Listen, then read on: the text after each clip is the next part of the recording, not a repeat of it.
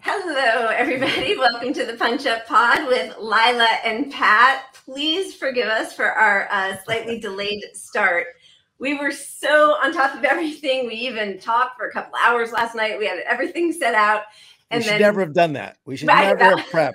We should just wing it like we always do, and we would have no problems. Total kiss of death was trying to prepare. No, I mean, we always prepare, but we were really like even more on top of it. And then Pat had computer issues right before we started. So we're getting a little bit of a late start. And those of you who know my OCD, it's kicking in hard, but right.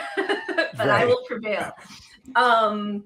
Yeah, and the problem is mine. My computer crashed, and I can't get it back up. It's got some issues.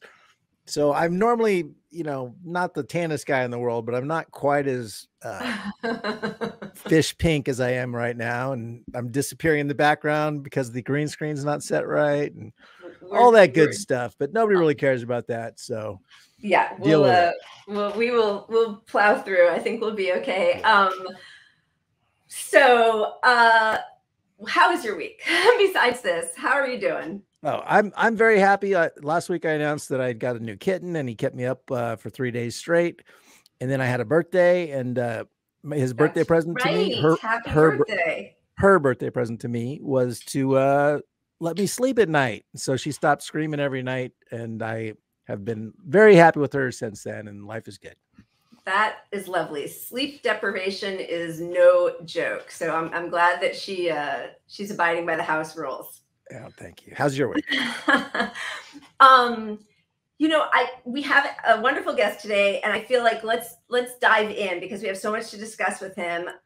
We are so excited to bring on David Walsh, who is the arts editor for World Socialist website, which is one of my favorites. And we feel so fortunate to have you here. How are you, Mr. Walsh? Good. I'm very thrilled to be here. Even if it's 3 minutes late. Even I know, forgive me, really. I mean, anybody who knew my late father, whom I adored, but was always punctual, and if you were ever late, he would reprimand you and say, somewhere in the back of your head, you were saying, fuck Harry, he can wait. So please don't take this personally, anyone. It was a technical difficulty. It was not personal. So we're so excited to have you because we are in the midst of what is being termed the hot labor summer. And it's given so many of us a ton of hope to see outside activism and solidarity because one thing we discuss all the time is that nothing seems to happen good with our Congress or elected officials. And so there's this huge excitement as all of these different unions are converging in strikes during this summer. So we just kind of wanted to bring you on and discuss what your feeling is about, in particular SAG and WGA, but also how it feeds into the broader workers' movement. Well, I mean, I think it is extremely important and extremely volatile situation. I mean, I think your strike, the writers and the actors, is just one expression of the enormous anger that exists. I mean, that's what's really coming out is the accumulated anger over decades, not only over wages and conditions, but over everything. Come on, everything. The pandemic, the endless wars, the endless lying, the endless thieving. There is just an enormous popular sentiment, I think, that's pent up. And these strikes are just the beginning of it. I mean, I think you're going to look, you haven't seen anything yet. There is going to be social explosions in the United States, and not only in the United States, internationally, unlike anything we've seen. Because you've had the corporations have their way, the rich have had their way for decades. They've stolen everything. They've monopolized everything. And now there is inevitably going to be an enormous popular reaction. What stands in the way is the union apparatus, because they're the gatekeepers for the employers at this point, and they're trying to suffocate this movement, as in the case of the Teamsters in particular. But there's a very powerful movement developing, very powerful, and I think the writers and actors have taken an enormously courageous stand. I mean, you're dealing with some of the most powerful corporations in the world, who are basically out, frankly, to destroy you. I mean, or to atomize you, you know. Yeah. And it's a very big development. It's very courageous.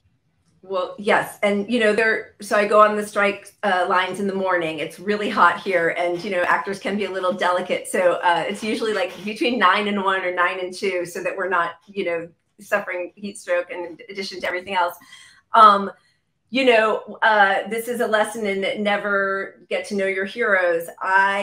We have been profiling Sean O'Brien so much over the past several months, and the way he speaks and his, you know, like ferocity when he talks to the CEOs. And then I met 2 of your colleagues on the first day I was on the strike line, and they disabused me of that notion, Mark Wells and Jacob Cross. And now we are seeing that, you know, right away, corporate media jumped on this historic deal and how fantastic it is. And they're just going ahead with that headline. And in reality, when you start listening to rank and file, they are incredibly upset about being sold out. Yeah, I mean, I'm sorry, but he's a windbag. He's a windbag and a demagogue, and he exists in order to sort of fool people and to make them think there's some big change. You know, look, what did we say? That the part-timers will make $23 at the end of this contract, which is really $18 in current dollars. In 1978, a part-timer started out at $7.75, which is $36 today. So what you're talking about is almost a 50% cut, in fact, taking place over the last 45 years. Historic. And that's you know, that's prevalent throughout. If you were actually to examine what actors and writers, it would be something like 30% decline over the last several decades. This is a universal process. And yeah, O'Brien is, I'm sorry, I've seen the O'Briens for decades, and Lindsay Dougherty and all these people. I know. They're windbags. They're demagogues with their empty gestures of solidarity while they stab you in the back. Workers just have to see you through it, and they will. They will. Yeah, I'm curious to see how they vote. I guess they have between today and I think they have 2 more weeks to vote. Well, there's obviously an enormous propaganda campaign, as you mentioned, you know, and right. I can't say. I mean, there's obviously big opposition, right. But the problem is often, you know, or one of the problems is often workers say to themselves, well, with this kind of leadership, if we go on strike, are we going to get anything more anyway? Right. In other words, even if people voted for it, were to vote for it, it wouldn't be a vote of confidence. It would be more or less a statement, well, a certain amount of resignation that they're not going to get anything better. Because right. These are the people who are leading you. They're telling you it's historic, and then you're supposed to send them back to the bargaining table. Why are they going to come up with anything more? They've already given up. So it's a difficult situation. Yeah. And so I am very worried about that happening. Not so much with the writers. I don't know enough about their union leaders, but with SAG, knowing that Gavin Newsom is now inserting himself in some back deal discussions with his big donors who are, you know, the heads of studios. And I don't think that Fran Drescher is necessarily up to the task of demanding what we all need. So do you have any insight into how the entertainment industry is progressing in this way? You know, I think, look, I was there in the 2007, 2008 strike. We wrote 40 articles at the time. I was there the evening of the vote, the Reuters vote, and there were a lot of illusions. Well, there were a lot of illusions, and there also was people were worn down after 100 days. You know, and that's usually the strategy: is wear people down, and they'll put up with anything. They'll accept a deal. You know, when we were told then it was historic, and we wrote, and I can quote you what we said at the time, which is no, it's a lie. In fact, writers' incomes are going to decline. They got nothing on streaming, or next to nothing. And that's absolutely been vindicated. And nobody else was saying it except the World Socialist website at the time. Yeah. And even and unfortunately, some of the writers themselves fooled themselves at the time. But the reality is, as the union now admits, they've lost almost everything through streaming. Yeah. So what's going to happen? Look, let's go through the process just for a second. Okay, the idea was the writer, of course, they more or less let the writers go out, and they were hoping they were going to be totally isolated. They'd be out there for months, and they'd smash them up. As the Deadline article said, when they begin losing their houses and their apartments, then they'll come crawling back to us. Now, the SAG-AFTRA thing, I think, threw them for a loop, because the kind of semi-revolt that took place through that open letter Right. And you remember the moment when Fran Drescher and Crabtree Island were making great progress, we're this close from a deal. Yeah. And people said, hey, wait a moment, we're really suffering out here and you're going to come up with peanuts. So that put a monkey wrench in the process. And when the actors walked out, that did disrupt the plan. I mean, the directors, it's a different group and it's a somewhat more conservative group historically. And even there, only 30% of the membership actually voted for the contract, Right. So I think their plan so far has been just to let you go out there and starve and hope that you come back, accepting crumbs. And now they're starting, it's interesting, they're starting the negotiations. That has obviously a certain significance, because they didn't really want to do that, particularly with the writers. They wanted them to be out for 6 months. Right. So I would be very careful. I think there are great dangers. I don't think no, these people are not up to the task. They're absolutely, even if you were to take them as sincere human beings, I'll leave aside whether they are or not. Right. You're dealing with utterly ruthless predatory interests. You have to understand. This is not a wrestling match where you stand up afterwards and shake hands and it's good. These people want to destroy you. They want a handful of actors making a lot of money and everybody else to be a day laborer, a gig worker, who makes, $100 a day, a couple, whatever the hell it is, and that's it. And then you're disposed. You're called in when needed and disposed of. Or they scan you and you don't even have to be called in. That's what they want. Now, the writer situation is a little bit more complicated, but essentially the same situation. And it's a process that's going on in every industry. Right. That's what's happening to the UPS workers. They're part-time workers. They're supposed to live on a few hours of work a day. Can't be done. So you have this relentless corporate assault. How do you fight back against it? We're saying no. We don't. We have absolutely no confidence in the leadership of these unions. None. Zero. As far as we're concerned, there has to be a rank and file movement, rank and file committees, take over the strike, make real demands, 25% increases per wage increase. Let the companies open the books so we can see what they're thieving, what they've actually been up to, and how they've been stealing from you for decades. Real serious demands. But that requires a different kind of leadership and a different kind of perspective. And that's what we're fighting for. Well, I agree with you. I was just thinking of the National Nurses United, which was under Roseanne DeMoro had some great leadership that really spoke up for the first time. And we saw some leadership that the members agreed with for the most part, I think. And as soon as she left, now we've got them voting to endorse Biden early on in the primaries, so here's a guy who's going to veto Medicare for all and the nurses are backing him. Yeah. I mean, he's just a corporate shill. I mean, you have the choice between a fascist ranter and raver in Trump and a corporate warmonger in Biden. It's not a choice.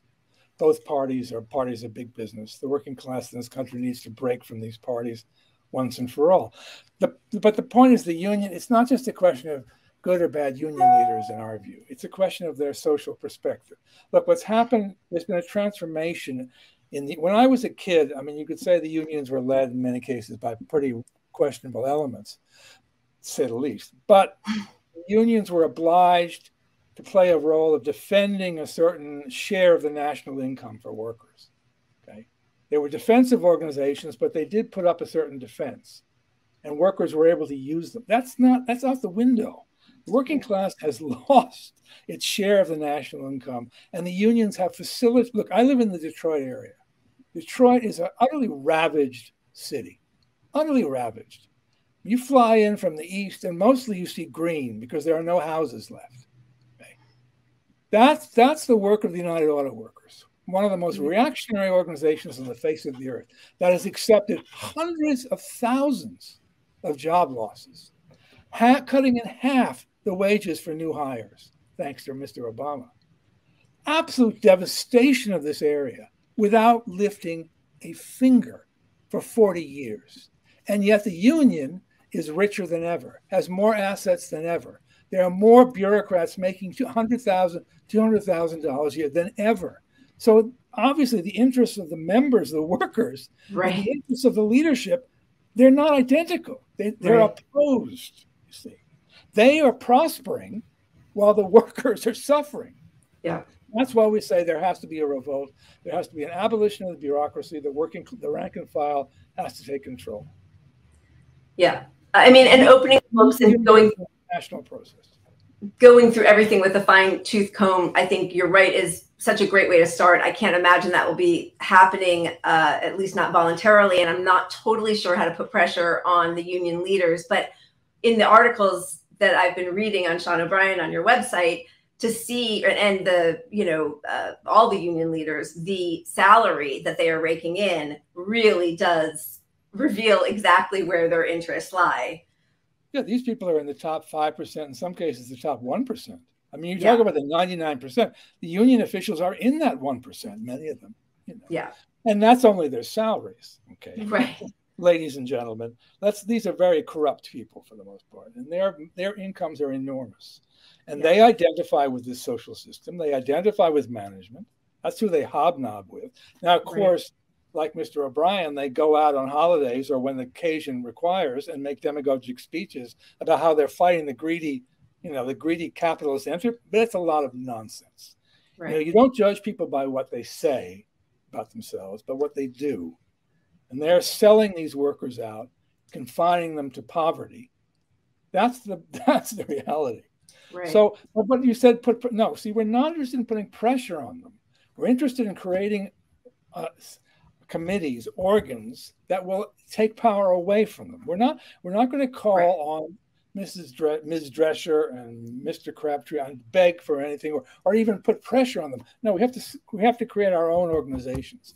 The working class in this country has to once again, like it did in the 1930s, act in its own interests, not wait for the union leaderships, not just walk the picket lines, but take its own initiative. That's tough. That's going to be a process. And we understand that. We're also very patient about that. But that's what's going to happen. The workers are really going to have to take the initiative. And that hasn't happened in this country for a very long time.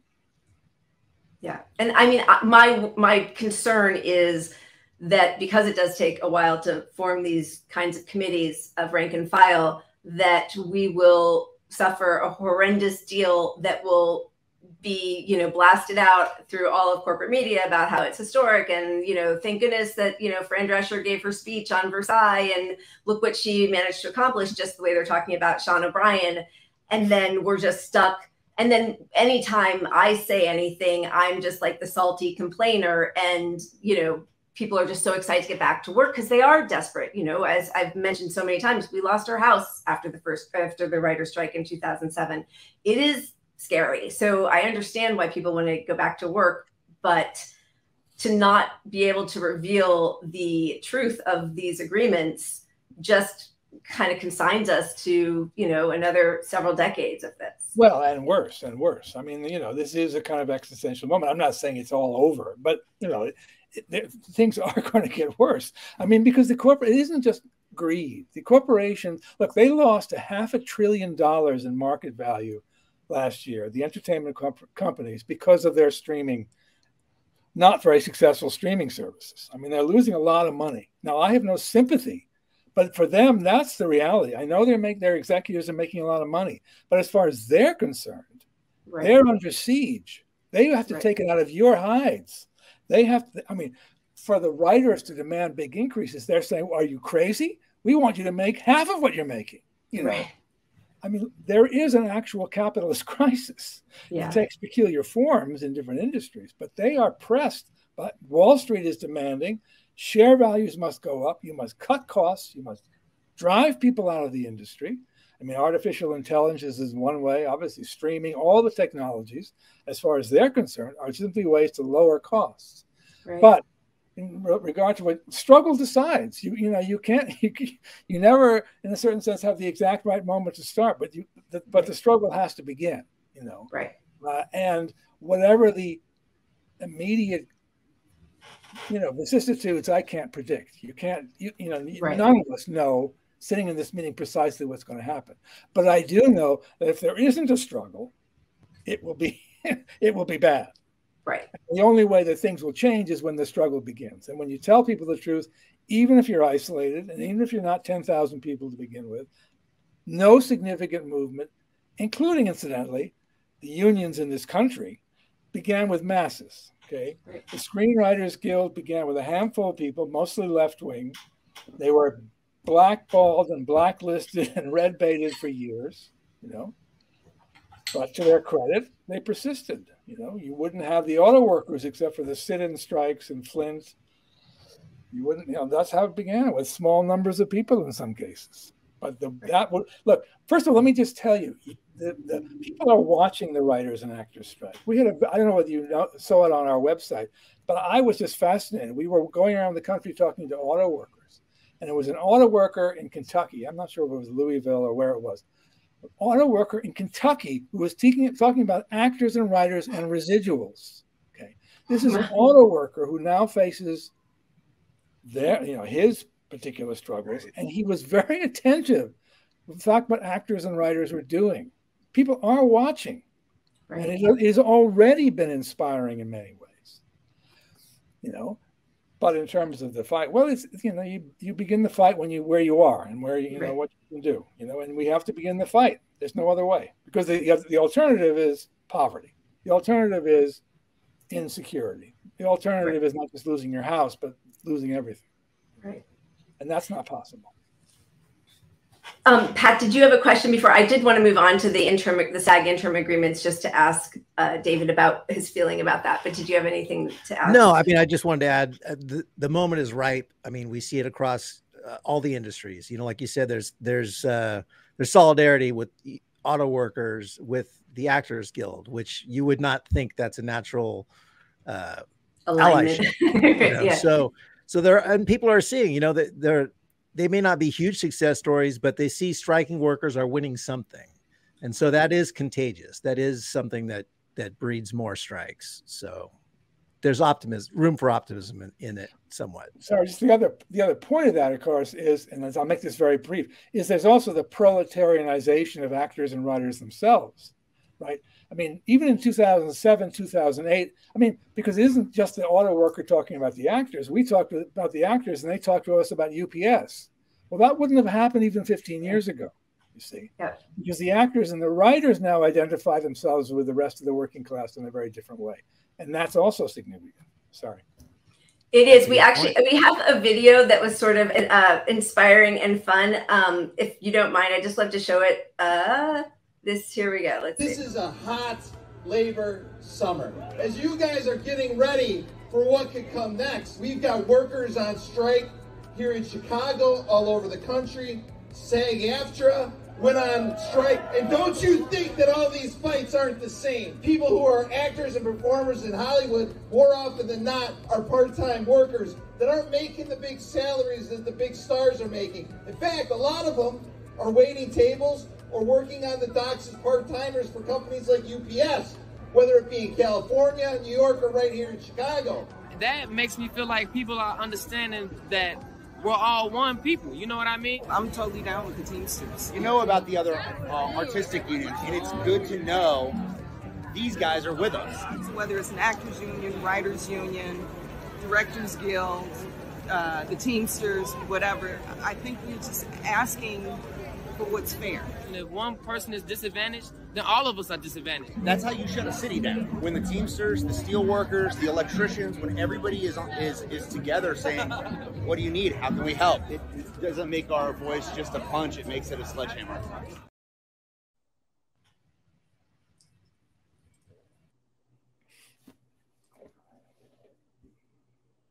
Hello again. Lila. Calling Lila. There we go. We can push.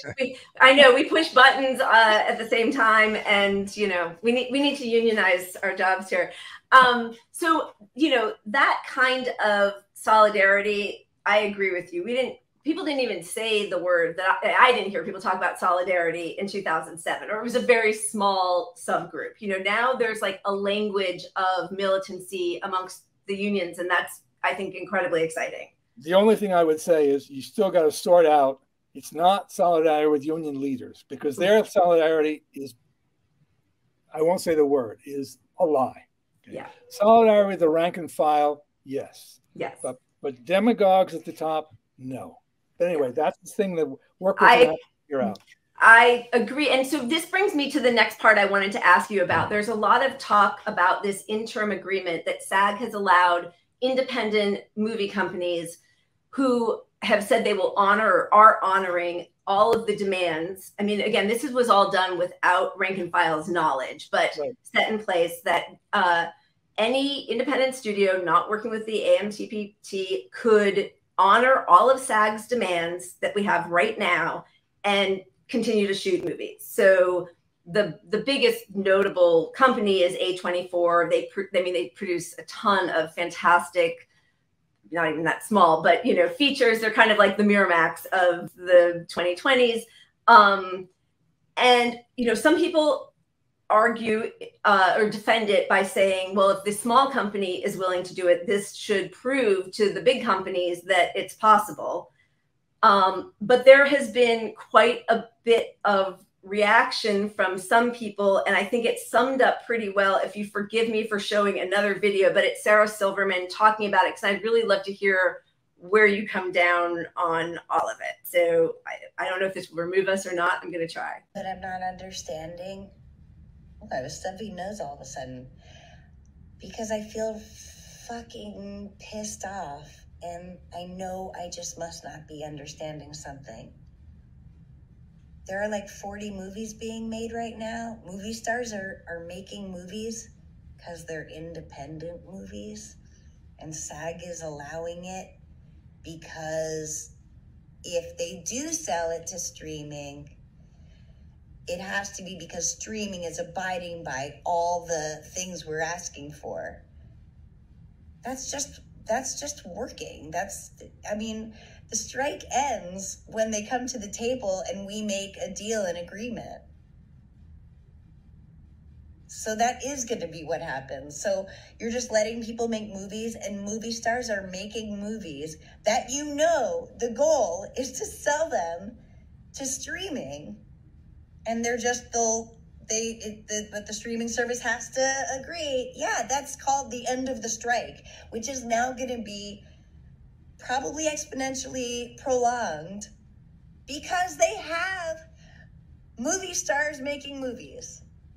Like, the strike is supposed to be, especially when SAG joined the strike, it's movie stars aren't making movies for you anymore. Now what are you going to do? Well, they're making movies. What the fuck? I got offered an indie movie. I fucking said no. And so did a bunch of my friends. And now some of my friends are saying yes. And I'm really pissed. Please explain to me why I shouldn't be angry, because people are making real deal sacrifices. People, writers, actors, crew people, all these people are they're sacrificing their livelihood for this cause. It's called Union Strong, where we are all together. And when SAG joined the strike, we should see every movie star out there striking along because you have insurance because of your union. And you get residuals because of your union. And all these things that you get because of your union, and you can't stand with your union. So I don't know if I'm mad at these movie stars that are making these indie movies that are obviously going to go to streaming, or am I mad at SAG for making this interim deal for these indie movies? Like, what the fuck? It's scabbing. You've made that so clear that it's scabbing.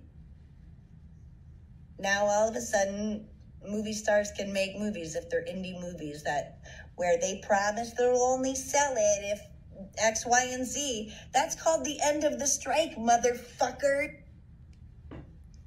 Can somebody? I think she made her point. Yeah.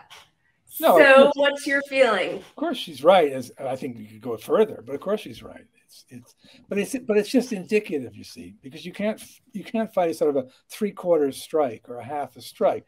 I mean, that exemplifies the attitude of the union bureaucracy. They're already trying to make deals. They're already trying to be polite and make deals and make arrangements and make behind doors.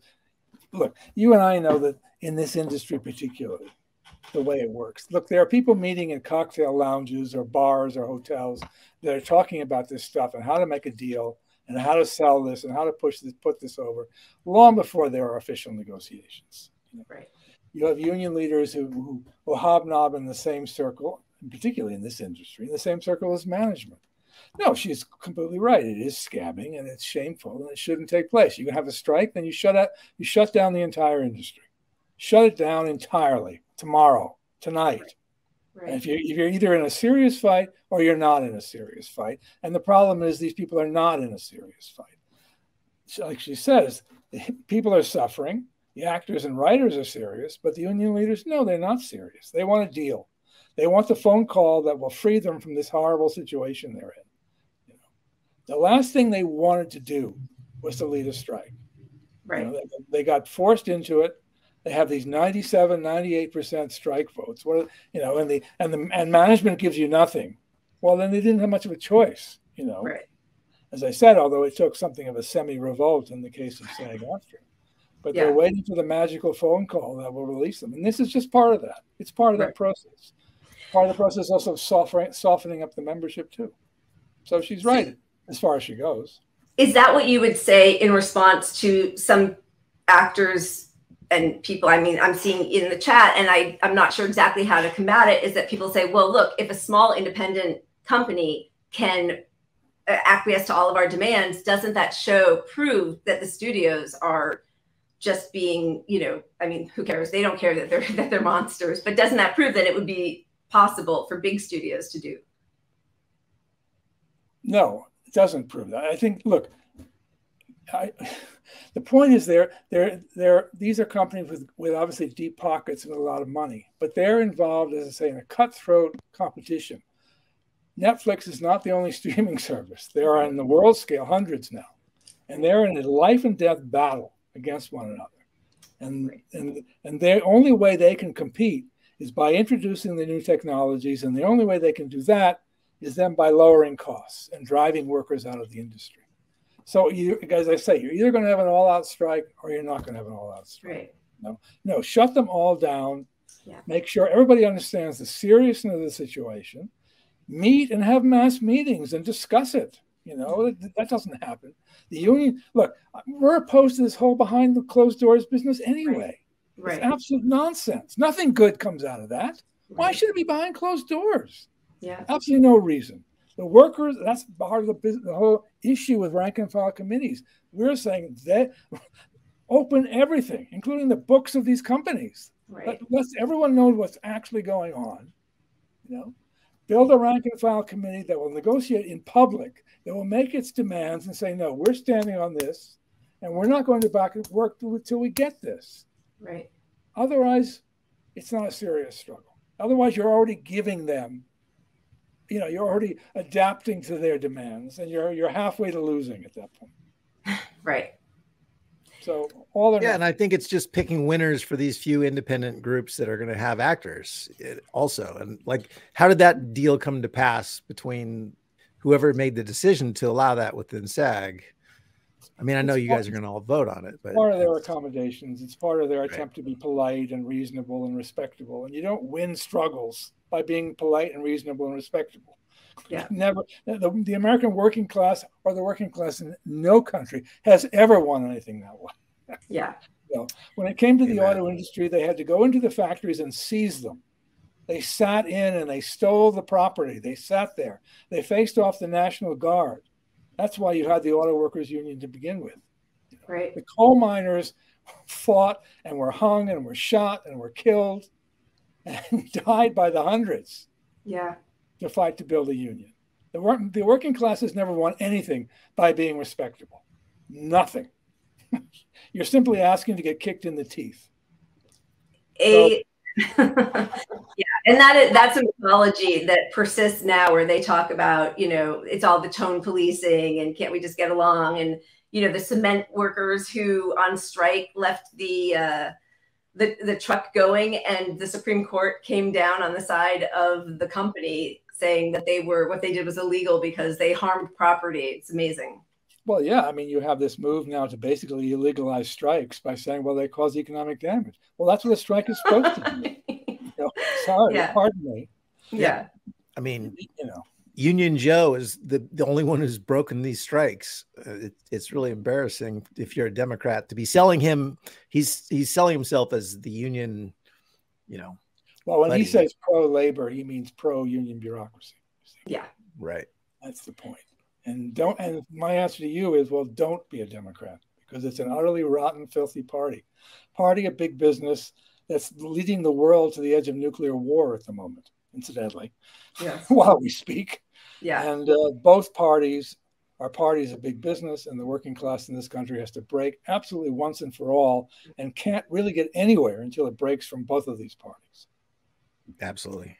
The worst are proud Democrats. Like, I understand embarrassed, like I'm pathetically apologizing, and you know, it's shameful that I'm a Democrat, but it's a choice I make, and I don't agree with that position either. But at least I understand that. But the proud Democrats are the ones that really don't know what the fuck's going on. Well, I mean, look, there's a difference between Democratic voters and the Democratic Party machinery. I mean, people right. vote for the Democratic because they still have this vestigial, memory or illusion about Roosevelt, Kennedy, and Johnson, when the Democratic Party hasn't actually introduced any social reform in this country since the early 1960s. Yeah. And millions and millions of people don't change their sort of political perspective like you change a shirt. It's a complicated process, and they really have to be convinced. I think masses of, every poll would indicate that there's mass disgust with both parties, and people don't know where to turn. Right. Trump's vote wasn't a vote of 60 million fascists. It was a vote on a large part of the enormous disappointment and disillusionment of Obama. Yeah. He was supposed to be the candidate of change. And millions of workers, black and white, voted for Obama because they said to themselves, well, look, he's black. He's got to understand our suffering. He's one of us.